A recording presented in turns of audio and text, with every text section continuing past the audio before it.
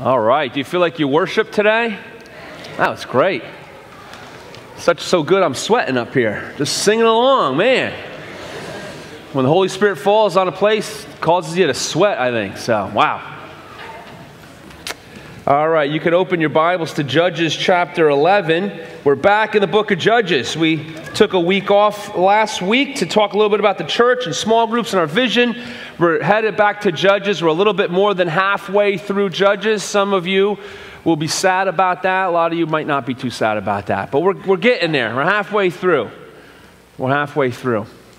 And if you're wondering about that song that we sang, The Overflow, and where in the world that those waterfalls are, if you're like me, you look at it and you say, man, I'd love to take a tube down at, it's in Croatia, right? Croatia, is that where it is? So we'll have a missions trip to Croatia next year. Bring your wetsuit and your tube. We'll go tubing down the Overflow river there, whatever it is. Maybe it's just me. I don't know. All right, Judges chapter 11. We're going to be talking about Jephthah today, but before we do there, let's just do a little recap. We're about halfway through Judges. As I said, we've gone through 7 judges already, believe it or not. We began with Othniel, the judge, and then Ehud and his dagger, and Eglon the king, where he killed the king. We talked about Shamgar, who came from obscurity to lead Israel as a judge. We talked about Deborah the judge, who was a prophetess, and her general Barak, and also Jael, who took that peg and drove it through the head of Sisera, the commander of the armies. We talked about Gideon, who went from fear to faith, and then the foolishness. We talked about Abimelech, who was not a judge, but continues that story of Gideon a little bit farther. We briefly touched on Toel and Jair, which were 2 other judges that we don't know much about. And so we've gone this far. There's 12 judges in total. Today we'll talk about our 8th judge, which is Jephthah. But some of the same themes, hopefully if you've been here from week to week, even if you missed a couple weeks, some of the same themes have popped up almost in every judge or every story we've talked about. I don't list all of them, but maybe some of the ones that you've been thinking of or can remember. Number one of the lessons we've seen is that sin gets worse if not dealt with.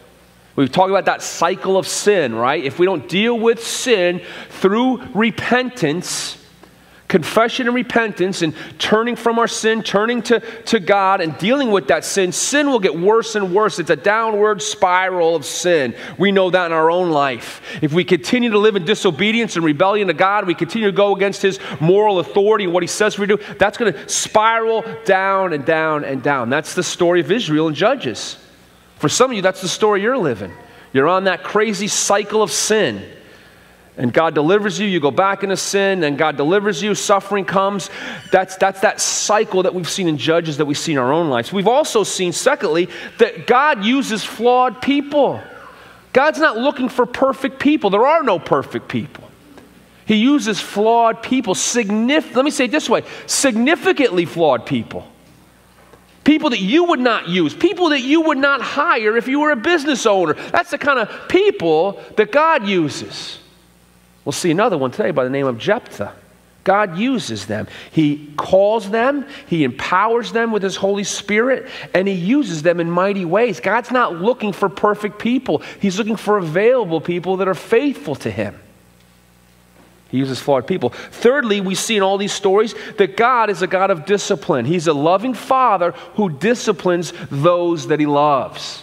The book of Judges is a chronicle of God, the loving Father of Israel, disciplining His people, sometimes severely. And He will discipline us because He loves us. Not because He hates us, not to destroy us, but to bring us to a place of repentance and change and transformation. That's why He disciplines us.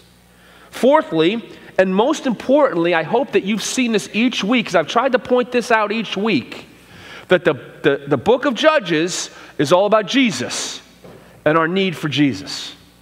You get to these stories, you get a little discouraged. Today might be a story that may be a little discouraging as we get into it, Jephthah and some of the things he does. But I don't want you leaving discouraged. I want you leaving hopeful in that the book of Judges continually, the heartbeat of Judges, the pointer of Judges continually every week is that you need a deliverer. You need Jesus.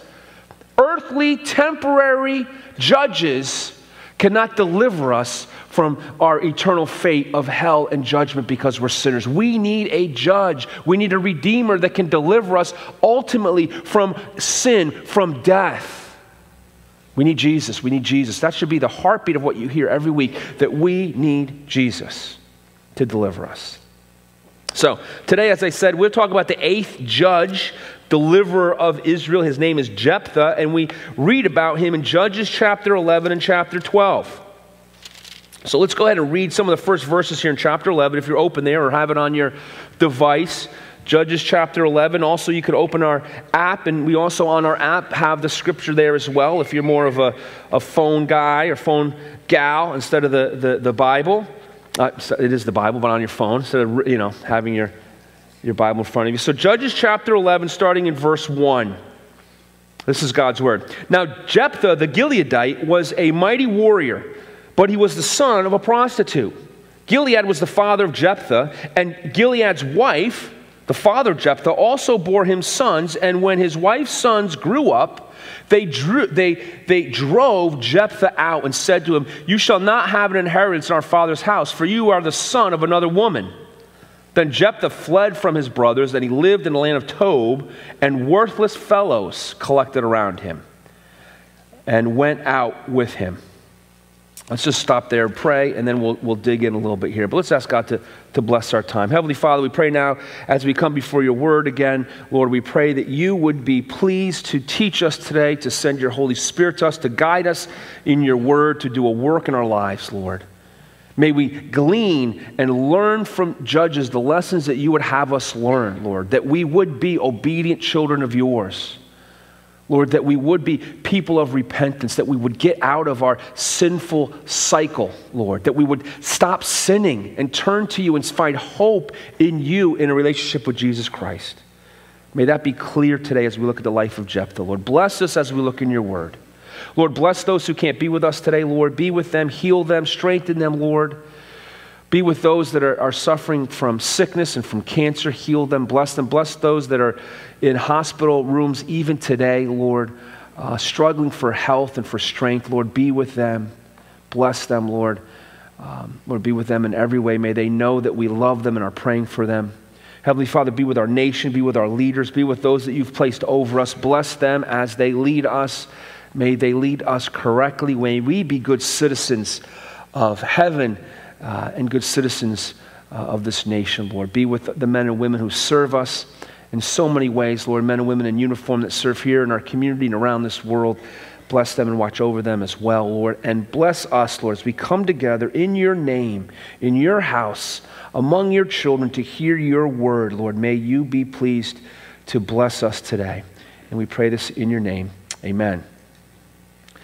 So Jephthah is a unique character, and you can see right from the beginning, verses 1 to 3 that we just read, is that Jephthah has a rough beginning. So this is an easy street for Jephthah. We see right from the beginning, he lives a life of rejection. He's disowned. I'm going to use some D's through here, so it could keep you, so we'll try to get everything in with a D. That's what I spend my week on, with a thesaurus. Thesaurus. Why can't I say that word? Thesaurus. I still can't say it.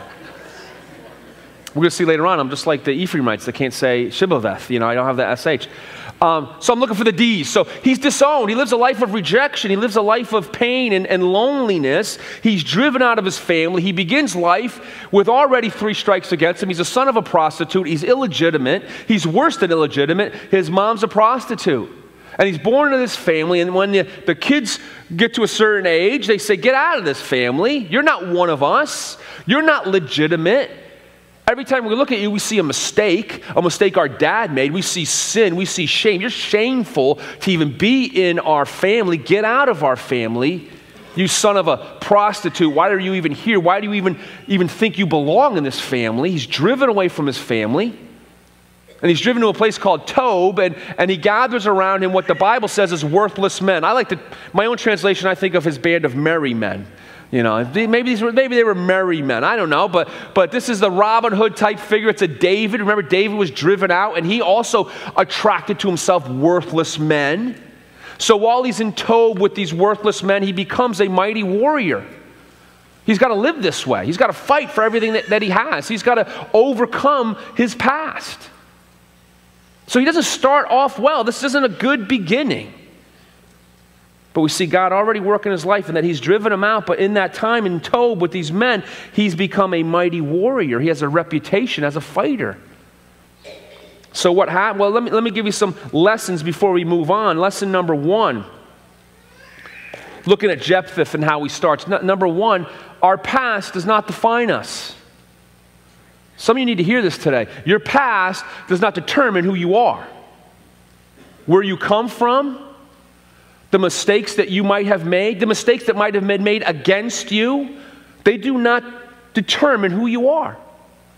You are not responsible for the sins that were done against you. You are not responsible for who you were born to.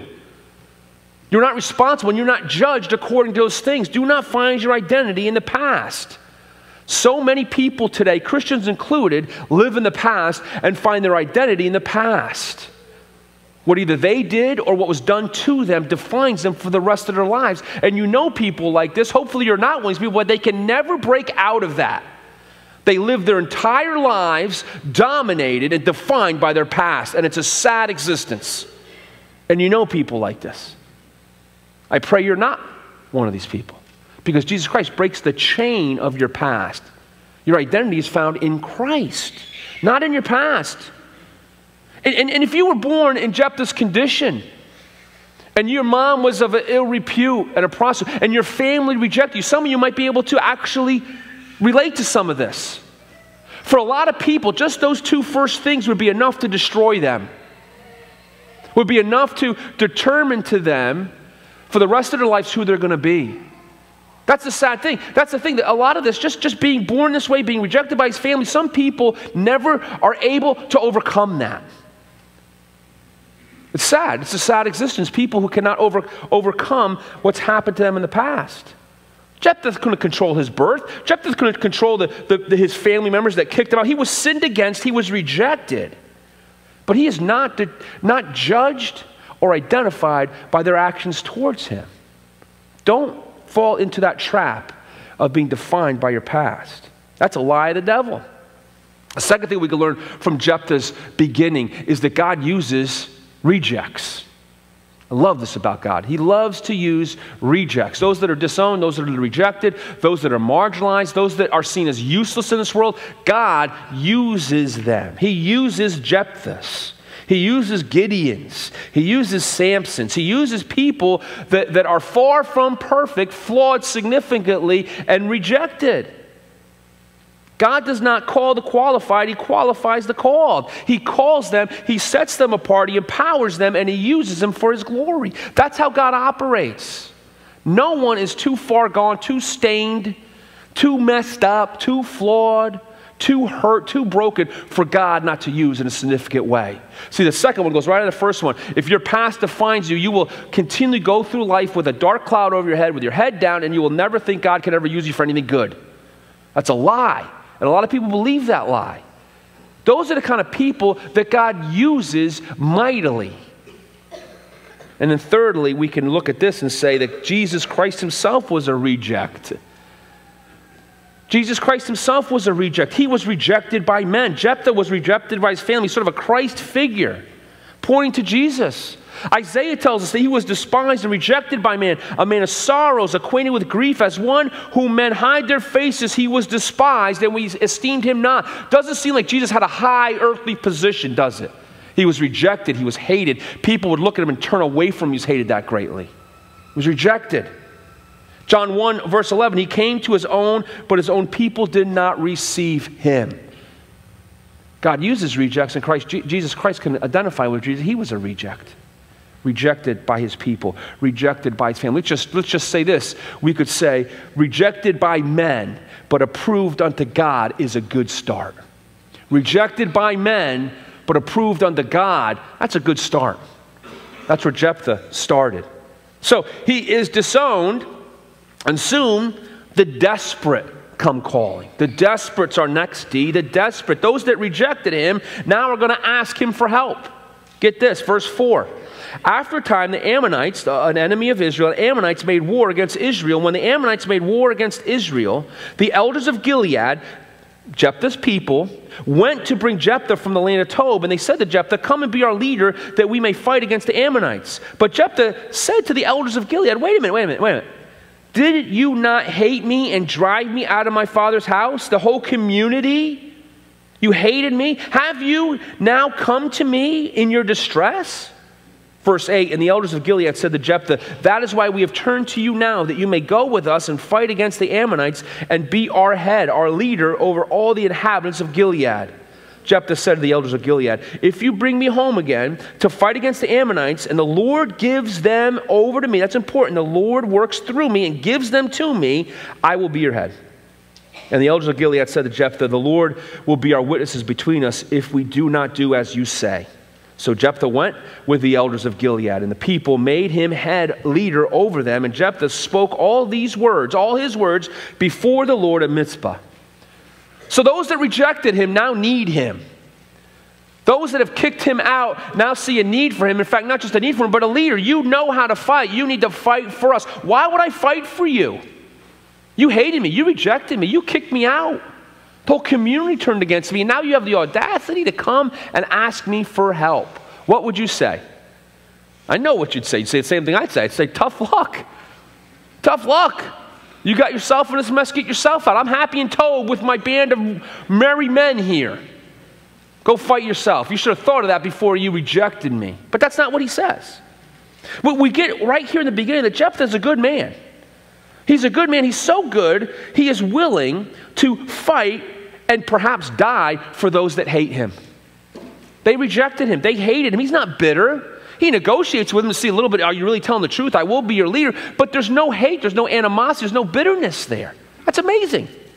And not only is he a good man, we can surmise from this already that he's a godly man. To some extent, he's a godly man. How do I know that? Because he often acknowledges God. If God gives them over to me. He spoke all his words before the Lord at Mizpah. God has a place in this man's life. We don't know his spirit. You're going to see in a minute. We're going to question his spirituality here. But we can see right from the beginning, this is a man that has a place for God. He acknowledges God throughout his story. Verse 21, verse 23, verse 27, verses 30 and 31, chapter 12, verse 30, he acknowledges God. He's a good man. He's a godly man to some extent.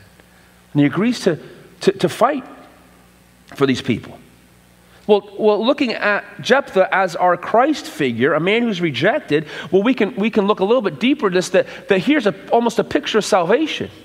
He who was rejected is now our Savior. Jesus Christ was rejected and now becomes our Savior. He who was despised and esteemed not, he's the one who died for us. Him who we wrote off, him that we wanted nothing to do with, him that we rejected, is our Savior that saves us. He came and he saved his enemies. We were all, if you're a believer today, I hope that you are, at one time in your life, you were not a believer, you were an enemy of God. That's what the Bible calls you. And you weren't a child of God, you weren't a friend of God, you were an enemy of God. And Jesus Christ came to save his enemies, us, and to take his enemies and to transform them into his friends, into his children. That's the process. So he comes to his enemies. Those that we rejected is now the one who will save us. But to get him to realize that salvation, we have to come as absolutely destitute and desperate, don't we? Right? You know? When we come to the cross, we come with nothing in our hands. We come empty. Nothing do we bring. Simply to thy cross I cling. We come empty-handed. You don't come and negotiate with God. You don't come and say, I'm going to bring something to the table. You bring something to the table. I can meet you I can meet you halfway, Jesus. I can meet you here. Let's negotiate. There's no negotiate. You come absolutely destitute and desperate to Jesus Christ, or you don't come at all. That's it. The only people he accepts are those who are absolutely desperate and dependent and destitute. Nothing in my hands I bring, simply to thy cross I cling. That's what I was looking for. That we sing that. They come like the Gileadites came to Jephthah, says, we've got nothing. Can you lead us? We have nothing to offer you. And when you come, you must believe and you must make him your head, right? That's what they do with Jephthah. We're in desperation. We need you. You need to save us, deliver us as our judge. We believe in you. We'll make you our head. This is a mini picture of salvation. This is what happens in salvation. We come to him who rejected to save us. We come in desperation, and we come to make him our Savior and our head. Right? Right. There, that's your part. Right? Right. Right, right. So we come desperately to him who was rejected to be our Savior. Disowned, rejected, and now their deliverer, just like Jesus Christ. Well, Jephthah takes this position on, and we expect Jephthah and his mighty, worthless warriors of Tob to march in like a bunch of hotheads, right? Because they're living in Tob and they're worthless, right? They probably can't think straight. They're just going to go right in there and they're going to wipe them out. No, actually, we're surprised at the wisdom of Jephthah. He's a very wise man. He's a good man. He's a godly man. He's a wise man in that he begins this as a diplomat. He goes to his enemies, the Ammonites, and he talks to them like a wise person would do. This is our next D, diplomat. He goes to find out what's going on and to negotiate peace, perhaps. This is unique in a lot of the judges, that before he fights, he tries to seek peace. Now, he goes and he finds out what's going on here. We're going to pick this up in verse 12, chapter 11, verse 12. Then Jephthah sent messengers to the king of the Ammonites, and he said, what do you have against me that you have come to me to fight against my land? Why are you fighting us? And the king of the Ammonites answered the messenger of Jephthah, because Israel, on coming up from Egypt, roughly 300 years ago, took away my land, from the Aron to the Jabbok to the Jordan, and now therefore restore it peacefully. When you came out of Egypt, you took our land, from the Jabbok to the Jordan. This plot of land you're living on was ours. You took it. So we have an offense against you. This is our claim. You stole our land, and now we're going to fight for it back. So that's the claim of the Ammonites. That's what they're saying, that Israel stole their land. Well, Jephthah, and here again, Jephthah is a surprise to us. A rejected man living in Tob with other worthless people you don't really have much hope in. But there's great hope in Jephthah. He's a wise man. He knows his Bible. He knows the history of Israel. He says, you're wrong. He says, you're wrong. I'm going to give you 3 reasons, and he's going to argue, or he's going to send messages back to the king of Ammonites saying that you're wrong. Your claim is wrong. Number 1, it's wrong because of history. Verses 14 to 22, you can read that on your own. He says that's not the case. This is not what happened. We did not take your land. We went to the kings of Moab. The kings did not let us go through their land. We went around their land. This was not your land. It was never your land. We did not take your land. Jephthah knows history. He knows his Bible. How would he know the history of what happened when they came out of Egypt? He would know that because he'd have the Torah written by Moses, and he knows the Torah. He knows the history of Israel, whether that was passed on orally or he read it from Moses' writing. He knows this. You're wrong because of history. You're wrong also because of theology. He makes a theological argument. He says, you got your theology all messed up. We'll pick this up, chapter 11, verse 23. The first argument is history. You have your history wrong. You have your theology wrong. Verse 23 of chapter 11. So then the Lord, this is Jephthah speaking, so then the Lord, the God of Israel, disposed the Amorites, not the Ammonites, the Amorites, from before his people Israel. And are you to take possession of them? Will you not, verse 24, will you not possess what Chemosh, their false god, your God, gives to you to possess? And all that the Lord your God has disposed before us, we will possess. Now, are you any better than Balak the son of Zippor, the king of Moab? Did he ever contend against Israel, or did he ever go to war with them? Okay, so what he's saying here is, back then, if you won a victory, they were all very religious back then, right? You said, our God has brought victory to us, and you would go in and take the spoils of that victory, giving your God the credit, right? And he's just making a theological argument. If your false god, Chemosh, gave you victory over land, that gives you the right to that land. Your God gave you that land, right? We're working on the same principle you're working on. Our God, the true God, Yahweh, has given us this land. This is now our land. It was given to us by God. Just like you, when you defeat someone, you claim your God has given you that land. So he's saying, this is how it works. Whose God is better? This is the entire or a lot of the Old Testament is written in polemic, argumentative language. We don't realize it now because we're so many thousands of years removed. But it's written in argumentative language because it's written to people of their time as well as to us. And it's always making arguments against false gods. We don't always pick up on them because those are no longer our false gods. But here's a power struggle. Here's a power encounter. Your God, your false god, whether it be Baal or Ashereth or Chemosh, whatever it might be, he gives you victories. Our God, Yahweh, gives us victories. Let's see who the true God is. It's a theological argument. You're wrong because our God has given us these lands. Just like as if you had beaten, you would have it under the authority of your God. So not only that, and then the last argument he makes is law. The law argument.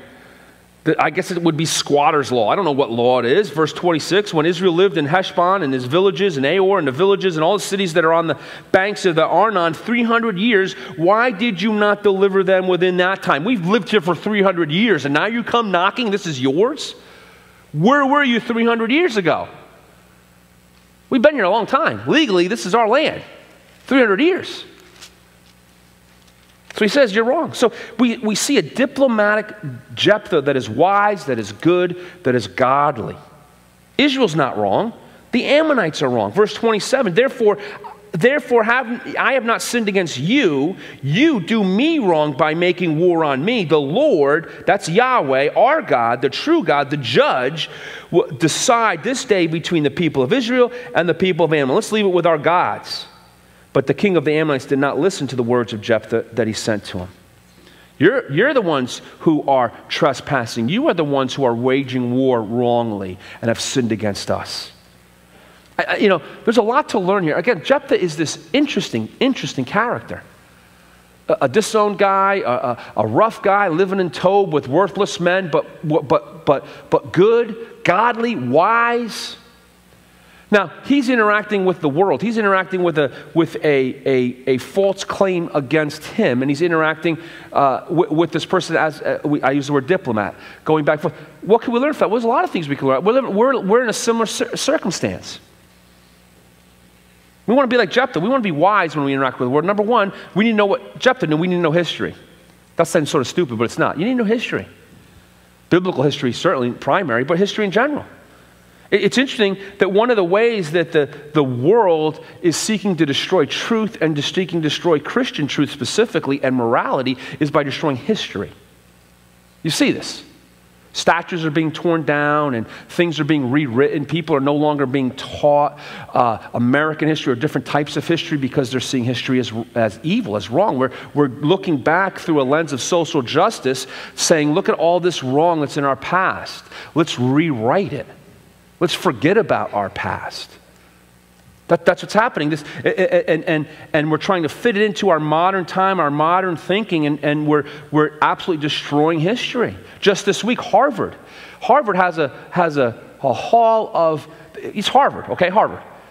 All the people of Harvard that won Nobel Prizes, they have paintings of them, right? I mean, Nobel Prize winners, that's something a school would want to show. Hey, we've got 20 Nobel Prize winners. Wow. They removed them all. They had to go down because they're too white. Too many white men were there. So we got to remove. That's history. That's not a racial statement. That's not any kind of statement other than these are the people that have come out of these same places you are and have done great scientific things. It's a wall of remembrance. But take that down because it doesn't fit our social categories anymore. Now you sort of say, what's the big deal? It's a big deal because this is widespread now. We're trying to rewrite history according to different means. And this isn't just happening in America. This is happening in the church. The big evangelical leaders, right, have, here, I get myself in trouble sometimes here. Let me just follow this thought up, but say it in a better way. Sinful men, sinful people, people that their thinking is warped by sin, would say to you that we're evil. America's evil, right? That's why they're trying to change history, because we're evil. We were founded on evil things like slavery. That's why our founding, the New York Times says, is 1618, not 1776. They have all these things. They're trying to rewrite history because America's evil. That's part of their thinking, that our history is wrong and evil. The church has come along and sort of co-opted that, and a lot of what you'll hear from big evangelical people is that the church is evil. They'll say this a lot. The church has done wrong. We've been bad to people. We've marginalized. We've hated people. We've judged people. That the church of Jesus Christ, we've done so many bad things that we need to be in a posture of repentance. We need to be in a posture of subjection to the world because we've been so bad to the world. They've co-opted this whole movement and applied it to the church. That we ought to be ashamed of what the Church of Jesus Christ has done. Are there things the church has done that are wrong? Absolutely. We're far from perfect. But to bring this shame and different things into the Church of Jesus Christ, again, this is rewriting history. We need to know our history. I made that point. We need to know our history. Soon the only place that you will know history is probably the church. If we hold on to truth. If we don't, then there'll be no place to find history. Okay. Secondly, we need to know our theology. We need to know our theology. I hit this one a lot. You need to know the truth of God's word, about who God is, about who we are. Jephthah knew that. We need to know that. That's why it's important that we study God's word every day. It's important that we talked about this all last week. Small groups and personal devotions and coming to church and getting involved is essential to your growth. If you want to hold on to truth, if you think truth is important, certainly in the biblical context, in your Christian faith, but also in the broader context, if you think truth at all is important, you need to be in a Bible-preaching church, period. And be there as often as you can possibly be there. It's for your good. It's essential. Get into a small group. Get a study Bible. I got more study Bibles out there. Get a study Bible. Get into God's word. Get into truth. You need it. Know your theology. And then thirdly, be diplomatic. Be like Jephthah. Talk to people. Discuss things. The Bible says we need to be wise as serpents and harmless as doves. Be loving, be gentle, but stand firm on the truth and be strong when you take a stand for truth. This week, a football player came out with a new initiative for the church. It's called Bring Your Bible to School. Great idea. I think it's a great idea. Focus on the Family is the one behind this. You might have heard of Focus on the Family. James Dobbs used to be a part of it. He's now moved on. But they have this new initiative, Bring Your Bible to School. It's on a certain date, and this football player is very famous and is a believer. Said, hey, let's do this. Let's encourage our kids to bring their Bible to school. Well, what happens when you make a public statement like that and you're in the public eye? You get hammered. And he got hammered. Oh, did he get hammered? Every LGBT, every progressive, how dare you promote a book that is as hateful as the Bible? How dare you do that? How dare you promote a ministry like Focus on a Family that just produces hate against people different than them? And they hammered him. He took a stand, a pretty relatively benign stand, pick up, bring your Bible, and he took a stand there, and when it came down on him, what did he do? He folded like a cheap suit, right? He apologized, because if you're, this is the world we live in. If you're going to take a stand for truth, you're going to get hit hard. You're going to get hammered. None of us like to get hammered. None of us like to be called names. None of us want to be called a bigot. None of us want to be called hateful. None of us want to be called racist. None of us want to be called any of these names. And that's why the world uses these names constantly. Constantly. If they don't like you, or you say something they don't like, you will get those names thrown at you. It doesn't matter, and they don't have to have any semblance of relevancy or anything, but those are the names you'll hear against you from your coworkers, from your boss, from your organization, from the world around you. So if you're going to take a stand, you've got to be ready. Be diplomatic, talk, but realize when you do take a stand, you're going to get hit hard. And unfortunately, most public Christians, whether they be musicians or leaders or football players, whatever they are, when they do mistakenly, I think, take a stand, they get hit and they back right away from it. It's hard. It's hard to take a stand. Take your Bible to, well, never mind. Let's go on to the next one. Be diplomatic. Fourthly, defender. Be a defender of the truth. Jephthah is a defender. He's going to defend his people against the Ammonites. Right? Look at verse 29.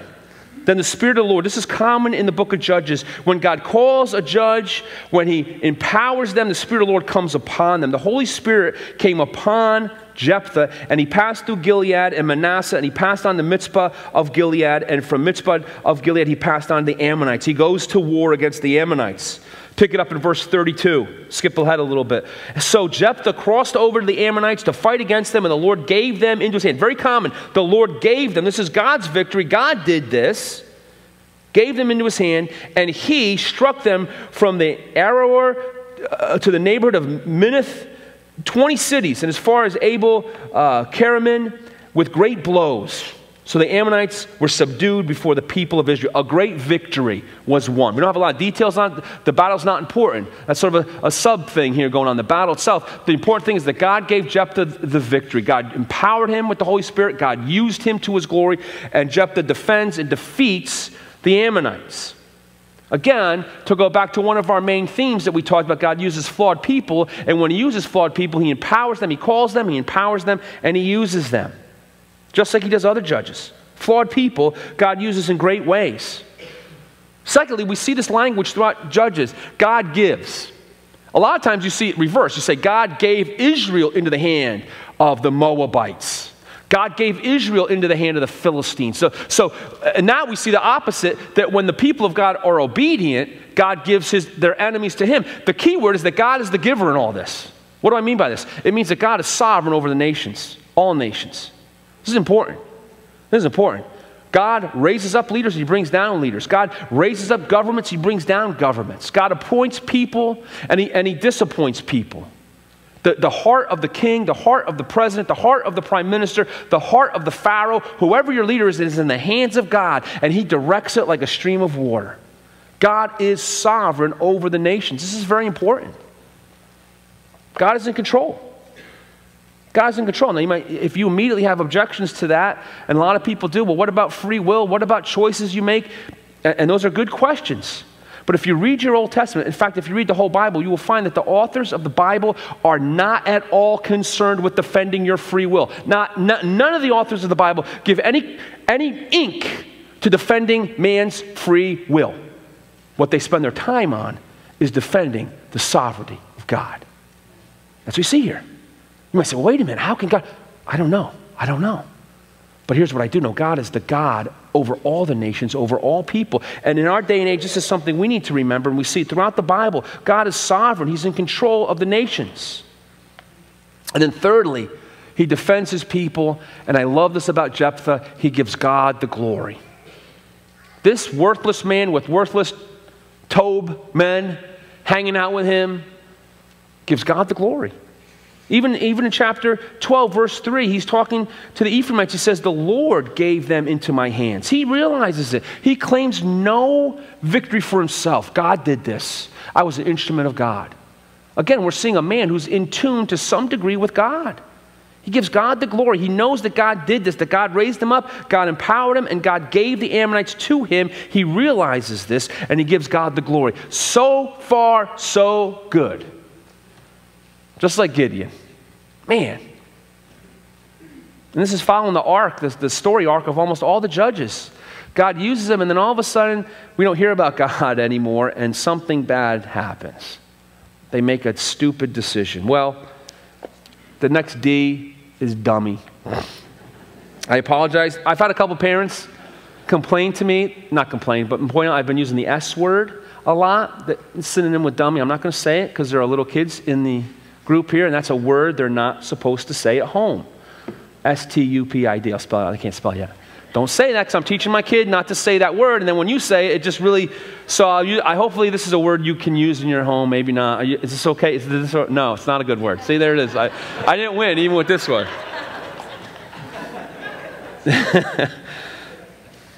That's why they get their kids out of here early. Get them out. Pastor might say something that we want our kids to hear. That's a terrible thing.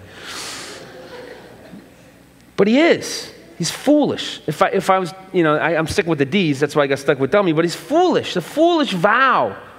So foolish. The foolishness of this vow is incalculable. How could he be this foolish? Verse 30, and Jephthah made a vow to the Lord, a promise, a covenantal promise. This is very important, a vow to the Lord. If you will give me the Ammonites into my hands, then whatever comes out from the door of my house to meet me when I return in peace from the Ammonites shall be the Lord's, and I will offer it up as a burnt offering. This is beyond dumb. Why would you do this? Why would you do it?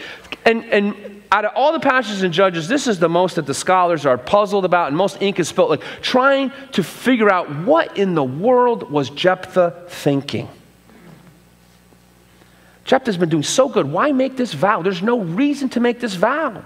He's not like Gideon. Remember, Gideon had a doubt. Remember the fleece and Gideon was scared, and God had to reassure him. So he was always asking God, do this, do this, do this. And God's reassuring Gideon because he's patient with Gideon. But we don't see any of that doubt with Jephthah. It's not like he needed this to assure him to make this bargain with God. We have no idea why he chooses to do this, and it's so foolish. And there's two ways to understand this vow. The first one is that he's talking about an animal. Right? The Torah's been written. That's Genesis, Exodus, Leviticus, Numbers, Deuteronomy. Okay? The first 5 books of the Bible written by Moses. He has access to them, or they're somewhere in his realm. Okay? So he knows what a burnt offering is. He knows how to bring an offering to God. This is all in his understanding in some way. That's why he says this. I will give whatever comes out of my house. What? So if many commentators want to say he's talking about an animal. And it was sometimes common, you'd have animals in your house, especially in winter months, to keep them warm, and it might be common for animals to be in your house. But this is still foolish, because what kind of animal are we talking about? What if a dog came out of his house? They had dogs back then. And who else would come out to greet you? Animals don't greet you. Your rabbit, your ferret, your sheep, your goat isn't happy to see you unless you're feeding it. Only a dog would be happy. Oh, look, master's back, and would run out to. So would he sacrifice a dog to God? God says, no, you don't do that. That's an unclean animal. No way. That has no place, right? So why would you make a vow? Anything, whatever comes out of my house. So even if you say animal, it's a foolish vow. But if you look in your footnotes, if you have an ESV Bible, which many of you do, what does it say? If you look at where it says whatever, it has a little number by it, doesn't it? Number 1 in my Bible, you look down in the Bible, it says what? Or whoever. The Hebrew here can go either way. He could be saying, whoever comes out of my house, I will kill and burn on an altar to God. He could be talking about a person. It's in fact, all ancient scholars believe he's talking about human sacrifice, and most modern scholars believe he's talking about human sacrifice. Whoever comes out of my house first, I will kill and burn to the glory of God. Can you imagine?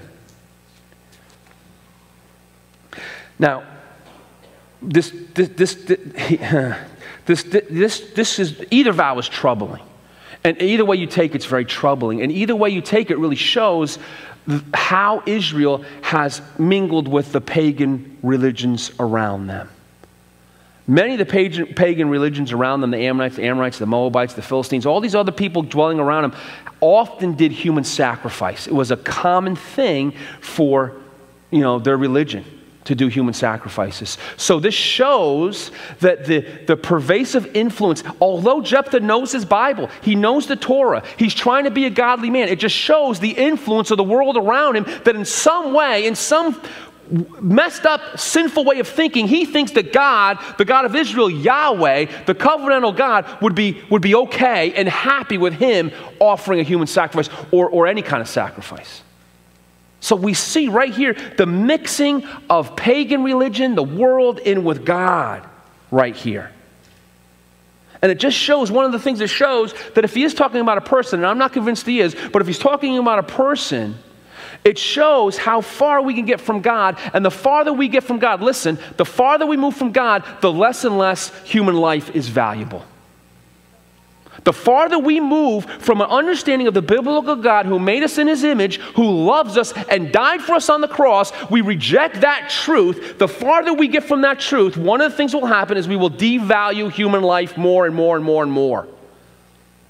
That's what we're seeing in our culture. That's what we're seeing in our culture. Suicide rates are astronomical right now, especially in young men. Young men are killing themselves at an unprecedented rate in our nation right now. You probably don't even know that. Abortion, euthanasia, all these things that we have devalued human life. And these questions come to us at the most horrible times in our lives. We have to make decisions about this. And if we don't have a rock solid understanding of God's word and a willingness to take a stand for truth, we will fold like a cheap suit. It's easy to make these decisions about life on Sunday mornings in a pulpit and in a pew. It's a lot harder when it's your life and you have to make these decisions. But this is what we see in a world that has rejected Jesus Christ and rejected his word and rejected this truth. One of the signs is that we will get further and further away from valuing life. Go back to the Roman world that Christianity was birthed into. How did they value human life? They had zero value for human life. You know, the Greeks and the Romans would take their children out to the boneyard, right? And they would look at that child. And if that child had any kind of defect, they would throw it down into the pile of bones. Or if it was a female, and they didn't want a female, they would throw that child. And they've excavated these pits of baby bones, thousands and thousands, where they were discarded. They were unwanted. Because they had no value for life. Because that's how far they were from God. We're going right back to that. You know what the Christians used to do? The Christians, this is how Christianity changed the world. This is how Jesus Christ changed the world. They would discard their babies, and then a Christian would come and take that baby. We'll raise this baby. The defective baby, we'll take the defects. We'll take these babies. We'll raise these babies because to us, because we know Jesus Christ, because we know God's truth, we value life made in God's image. So we'll take those children. We'll raise those children. That's a radical community. And when a community like that begins to operate like that, that will change the world. That will, it has before, and it will again if we begin to live that way again. But here we see that Jephthah in some way believes that this would be acceptable to God, and he makes this foolish vow. And if you don't know the story, you know, what could happen? What bad could come of this vow? Well, we know, if you know the story, and this is the sad part of it, verse 34. Jephthah came home to his house after this great victory, and behold, his daughter, his only daughter, his only offspring came out to meet him with tambourines and with dances full of joy at the victory that God has granted. Her father, as the leader of Gilead, she was his only child. Besides her, he had neither son nor daughter, and as soon as he saw her, he tore his clothes and said, that's a sign of great agony, great mourning. He tore his clothes. Alas, my daughter, you have brought me very low, and you have become the cause of great trouble to me. For I have opened my mouth to the Lord, and I cannot take back my vow. And she said to him, my father, an amazing woman, an amazing young lady, my father, you have opened your mouth to the Lord. Do to me according to what has gone out of your mouth. Now that the Lord has avenged you on your enemies, the Ammonites. So she said to her father, let this thing be done for me. Leave me alone 2 months, that I may go up and down the mountains and weep for my virginity, and me and my companions. So he said, go. And then he sent her away 2 months, and she departed, she and her companions, and they wept for her virginity on the mountains. And at the end of the 2 months, she returned to her father, who did with her according to his vow that he had made. She had never known a man. And it became a custom in Israel that the daughters of Israel went year by year to lament the daughter of Jephthah the Gileadite 4 days in the year. Did Jephthah kill and sacrifice his daughter? What a topic for a Sunday morning. This is in the text. We've got to deal with it. I am not sure. The Bible does not clearly and definitively say that he sacrificed her as a burnt offering. He fulfilled his vow, right? And remember his vow that whatever comes out the door of my home to meet me when I return from the Ammonites shall be the Lord's. It's part of his vow, and I will offer it up. Well, we know that he fulfilled his vow in some way, but was the vow fulfilled with lifelong virginity and service to God in the temple, because many women were brought to the temple and served God that way? Or did he actually carry out this terrible deed of killing his daughter? So a couple points. I don't want to belabor this because there's not a lot to edify us in this, but let's just tackle it a little bit. Number one, the Bible condemns human sacrifice clearly, strongly, forcefully. Okay? Jephthah knows his Bible to a degree. He would know that. But again, Israel has so been corrupted by the pagan worlds around him, there's a possibility that he thinks in some sick way this may be acceptable to God. Secondly, the Bible in Leviticus chapter 5 and chapter 27, the book of the law, Leviticus, gives ways out of foolish vows. Specific. If you made a foolish vow, Leviticus 5, here's how you get out of it. before God. Leviticus 27, here's a way that if you've been rash and foolish with your words and made a vow to God that you don't want to do now, here's how you get out of it. So there is a loophole. There's a way out of this vow. That if Jephthah didn't know this, he could have easily gone to a priest of that day and said, oh, I don't want to kill my daughter. And the priest would say, here's what you need to do. Thirdly, his daughter laments her virginity, not her life. That seems a bit odd. It seems a bit odd that she's more concerned that she'll never be with a man or have a family, which was a huge stigma of the day, rather than she was going to die. I'm mourning my life and what will never be. She's mourning his virginity, which seems to say what she's mourning is she will never have a family, she'll never have children, she'll always be an outcast because there was a big stigma on women that weren't married or did not have children. Fourthly, Jephthah at this point is empowered by the Holy Spirit. Chapter 11, verse 29. Now, it is possible to sin with the Holy Spirit in you, but could you do this? Could you murder could you do this with the Holy Spirit indwelling you at that moment as well? Hebrews 11:32, fifth point, lists Jephthah as a hero of the faith.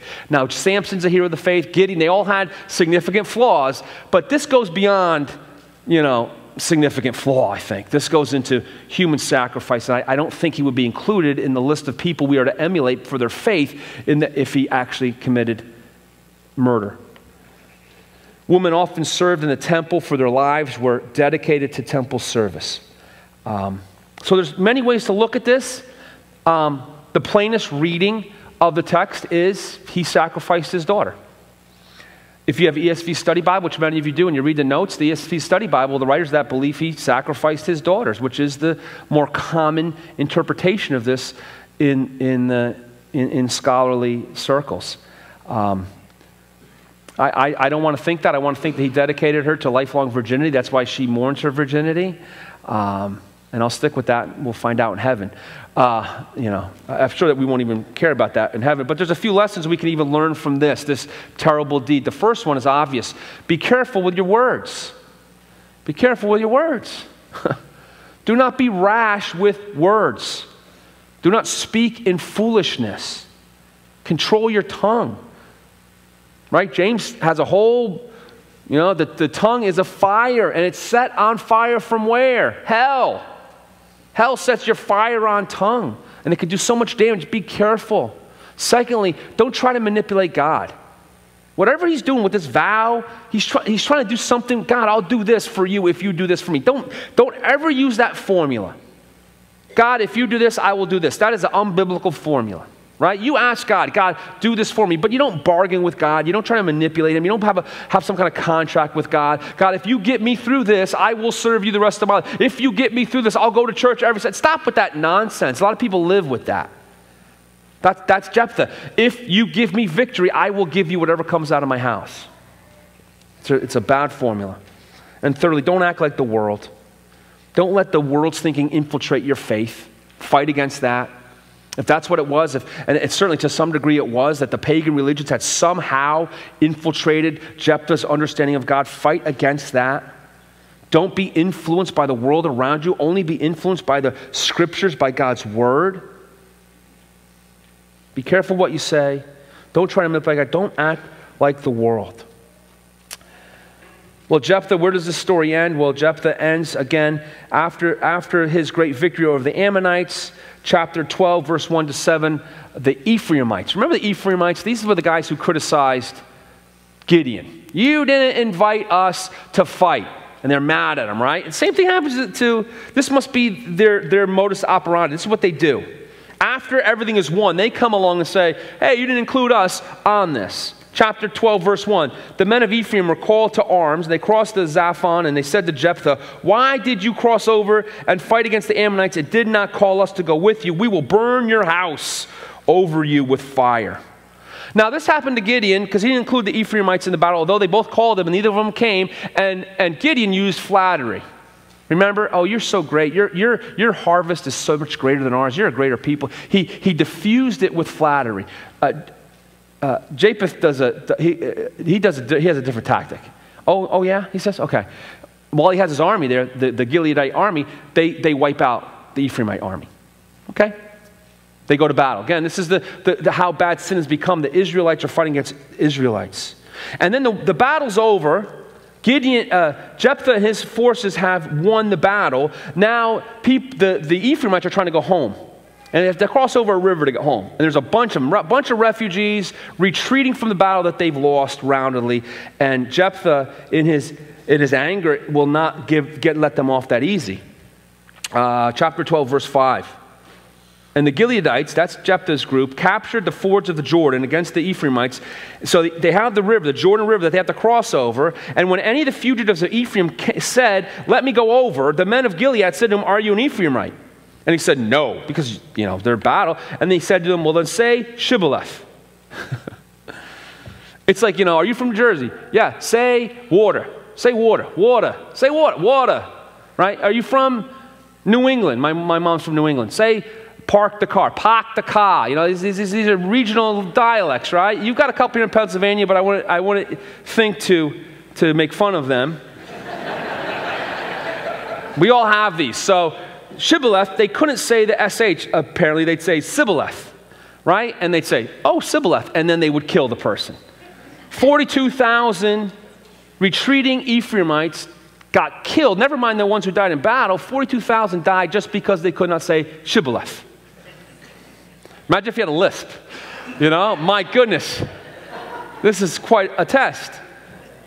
This is again, the arc that we see. This is where we go from faith and victory to foolishness. We see Jephthah's anger, his foolishness take over. And again, we're seeing that downward spiral of sin. They fought the Ammonites. They have a great victory. Instead of celebrating that great victory and rest and peace coming to the land, the two tribes begin to fight against each other. People of God begin to fight each other. Is this how it happens? We take our eyes off the world. We take our eyes off evangelizing the world, of going out and being a witness to Jesus Christ. We take our eyes off that, what we've commanded to do, and what do? We look internally, we begin to fight with each other. That's what happens. Again, Satan gets right back in there. Oh, the Ammonites, you got a great victory over there, and God's given them in your hands, but let me sow the seeds of discord within the people of God, and here they are murdering each other. Because they can't say a word, because one is jealous. One tribe, Ephraim, is jealous of the other tribe. It leads to the killing of upwards to 100,000, almost wipes out the tribe of Ephraim. So how does the story end? Well, the story ends like most of the stories of Judges. We see verse 7, Jephthah judged Israel for 6 years, and Jephthah the Gileadite died and was buried in the city of Gilead. We see no rest for the land. We see no repentance. We see no revival in the land. We just see a nation, we see a people of God that continually go deeper and deeper into sin. We see a hopeless, desperate situation where no one, by the end of Judges, we're going to say no one can straighten out this mess. No one can save these people. No one can deliver these rebellious people. Only one could do that, and his name is Jesus, and he will come to his people to ultimately deliver that. So, in closing, let's just go back over some of that. We covered a lot of territory here. A couple things. 3 do's, 3 don'ts. This is a recap of where we've been. Let's take some of this with us home, hopefully. Number 1, do be desperate for God. Do be desperate for God. Grow in your dependence on God, not your independence from God. You are not to live in autonomy from God. You are to live with God and grow in your dependence. Be a dependent Christian on God. Secondly, do grow in your knowledge. Grow in your desperation for God. Grow in your knowledge. Remember, we talked about how he knew history. He knew theology. He was able to talk to the world and be diplomatic. Grow in your knowledge. And don't just say you're going to grow in your knowledge. Have a plan. Last week was Small Group Sunday. Did you sign up for a small group? It's a great way to grow in your knowledge. We have all sorts of small groups, all sorts of different ages and couples and college groups and youth groups and older people's groups and you name it. We got marriage groups, we got financial, we have all sorts of things to choose from so that you will find a group that you can go to and belong in. Get involved in a small group. Have a plan for personal devotion. If you do not have a plan to grow personally, then you're not growing personally, I guarantee it. You got to have a plan. What are you reading through? What are you studying through? What's your plan every day to come before God in prayer and study? What's your plan? If you don't have a plan, I would say you're not growing. You need a plan. Grow in your knowledge. Have a plan to do that. And thirdly, do give God the glory. This is God's work, not your work.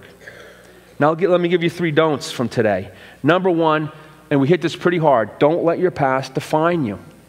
Don't let your past define you. If Jephthah let his past define him, he would have done nothing for God. He would have done nothing for God. You are not what was done to you. You are a child of God. You are not your mistakes. God will use you and call you and empower you, and he will set you apart and sanctify you for his use and his glory. That's what he does. Secondly, don't speak foolishly. The Bible, all through the Bible, has warnings about what we say and how we speak. Be careful. We see a very extreme, sad example of someone speaking harshly and foolishly, and it leading to, it could have led to a terrible, sinful thing. And then thirdly, don't act like the world. Don't let the world infiltrate your faith. Do be desperate. Do grow in knowledge. Do give God the glory. Don't let your past define you. Don't speak foolishly. Don't act like the world. And above all, remember this, people. We need Jesus. That's Judges. We need a deliverer who can deliver us once for all. We need a redeemer who can redeem us once for all. We need a Savior that can save us eternally, not temporarily, not earthly. Not for a time. We need a Savior that can save us once for all people for all time, completely. We need Jesus. So don't go to Judges and be discouraged. There's a lot to be discouraged about, right? Don't get caught up with that. Be encouraged. Be encouraged, Christian, that your deliverer has come, and his name is Jesus, and your deliverer will return, and he will deliver you once for all. Be encouraged today that Jesus has come, your deliverer has come, you have been delivered. Your Savior has come, your Judge has come, your Redeemer has come. So stop seeking temporary deliverance in this world. Stop seeking earthly deliverance. Stop seeking physical deliverance or material deliverance, and look to Jesus, your deliverer. Let's pray. Heavenly Father, we thank you that you have delivered us. You've delivered us from the realm of Satan and sin. You've delivered us from death. You've delivered us from shame and fear. You've delivered us from our past. You've delivered us from the stupid mistakes we make every single day of our lives. You deliver us again and again. We are hell-bent on running away from you. We're suicidal in our thoughts, Lord. We want to kill our faith. We want to destroy our faith, Lord. We run from you every chance that we get, even as your children that love you, Lord. We are so easily ensnared by sin. We are so easily led astray. We are so easily prone to rebellion in our lives, Lord. Sin is still bound up in us, Lord. We repent of that. We do not want to be like the people of Israel and Judges. We don't want to live in that cycle of sin. We don't want to keep making the same mistake over and over again. We don't want our lives to continue on a downward spiral away from you, Lord. Lord, be merciful to us. Be good to us. Be gracious to us, Lord. Forgive us again. Forgive us our trespasses and our sins, Lord, again. Deliver us again. Be patient with us, Lord. Oh, Lord, you are a patient God, and we fall on your patience. We fall on your grace. That even where our sin abounds, Lord, your grace abounds more. Your grace covers us. You continually delivered your rebellious, wayward children that we are, Lord. Teach us, Lord. Help us to repent. Help us to come to you, Lord. Help us not to be foolish. Help us not to live in the past. Help us not to speak wrongly or sinfully, Lord. Help us to be desperate for you, to wake up every single morning and realize there is no way I'm getting through this day without Jesus. Help us to be desperate for you. Help us to give you all the glory, that any victory, any blessing, any good thing in our life, we know and acknowledge and praise you, the giver of all good things. Help us to give you all the glory, Lord, and help us to grow in you, the one that we say that we love, the one that we say that we live for. Help us to grow in you, to know you more and more every day. Pray that you would do that, Lord, for me and my brothers and sisters. I pray for anyone here in this congregation today that doesn't know you as Lord and Savior, that is looking for deliverance in all the wrong people and in all the wrong places, looking for the wrong things. I pray today they would lift your eyes to you and see you, the true deliverer, the true redeemer, the true rescuer, the true judge, the true savior, the only one that can save us. May today be the day of salvation. May today be the day of someone that can move from death to life, to move from darkness to light, to move from hell to eternity in heaven with you, Lord. I pray that for anyone here that doesn't know you, Lord. We thank you and we love you. We pray all these things in your name. Amen.